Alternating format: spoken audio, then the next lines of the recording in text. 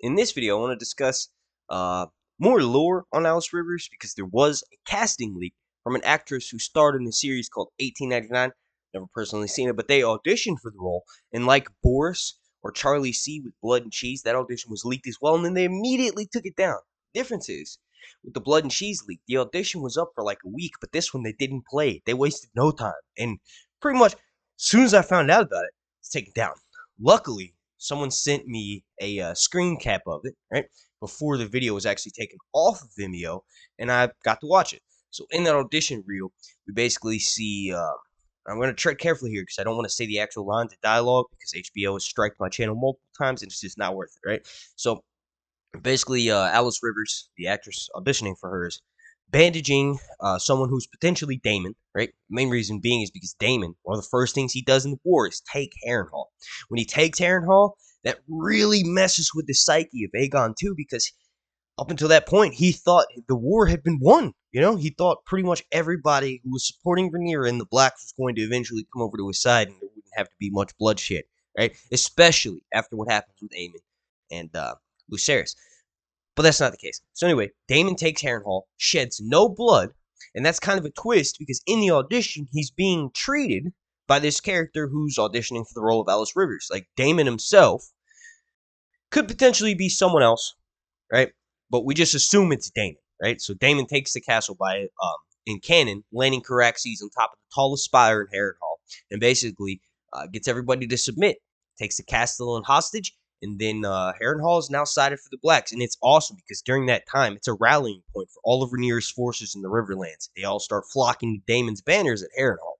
So anyway, apparently he gets wounded, according to this audition, when he takes Harrenhal, and then he's being treated by ALYS Rivers. So ALYS Rivers says, "Oh, you think you can swing a sword and this and that?" Like, it's a very interesting conversation. But in canon, ALYS Rivers isn't really heard of all that much when Daemon has Harrenhal. Like, she obviously survives Daemon's attack on Harrenhal, right?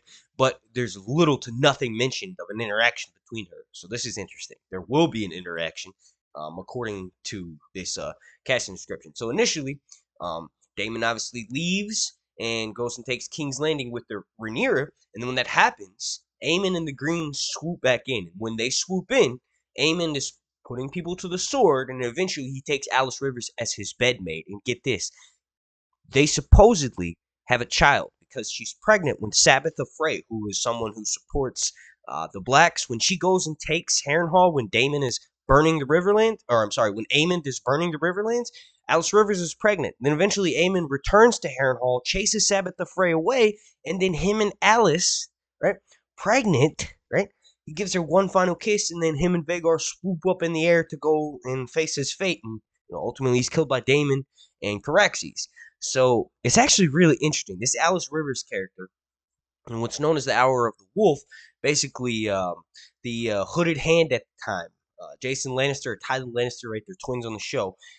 They say, "Hey, what's going on with Harrenhal? We need to figure out what the hell's going on there." So they send a party to Harrenhal. When they get there, they find out that a bunch of people have flocked to the Witch Queen's banner, ALYS Rivers at Harrenhal, and she basically threatens him and says, "Look, bow to Aemond's son. He's the king, right? The child that she has with Aemond. Bow to him or you'll die." So, long story short, and I mentioned this a bunch of times in recent videos, and then I did a video just about a month or two ago detailing ALYS Rivers, but basically she ends up sending what is seemingly a shadow baby to choke someone who was delivering word of what's happening back at Harrenhal.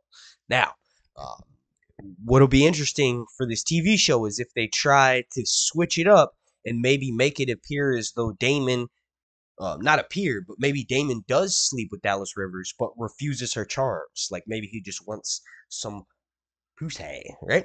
Here's the thing. Some mystical notes about ALYS Rivers is that she was probably a milkmaid, and she's a bastard of House Strong, but she was probably a milkmaid from when Lord Lionel, remember the dude that we saw, who ends up burning to death in the fire with his son Harwin, right? She was around when he was younger. So she's like 40 years old when the events of the story are taking place in 130 AC, but she doesn't look like it. She looks like she's pretty close to Aemond's age, so she's got some mystical abilities. I wouldn't be surprised if she the fact that she has northern blood and she's a bastard of House Strong gives her maybe some potential green sight. I don't know. A lot of people think that she could be Melisandre. You all let me know what you think down below in the comment section. I don't personally do, although it's possible. Although the actress that was auditioning for the role kind of does look like a younger version of Carice Van Houten. Thank you for watching. Please go and watch the reaction that I just did to House of the Dragon episode 1. And then also, I've been releasing Dune Lord of the Rings content. That's also linked down below in the description. Go watch those if you want to. Thank you for watching this. Along night until Tracey spostare, ixos